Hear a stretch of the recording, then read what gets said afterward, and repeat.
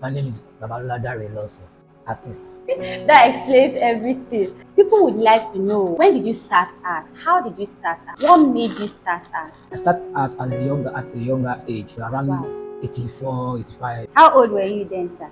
14, 15. I have to go for apprentice under Benny Johnson. They call me Babalola because I never see anything difficult.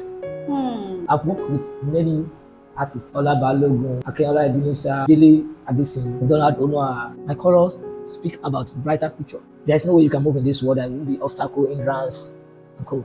You must be overcomer. Everybody cannot be Duka Sidere. If you want to be a better artist, first you have to be focused. Talking about exhibitions, let's go into the exhibition. So there are 23 works that no one has seen before. I don't want to be a wither flower as they are growing. Yeah. So I started with idea of Baba Jebu paper. This exhibition makes very, very Exciting.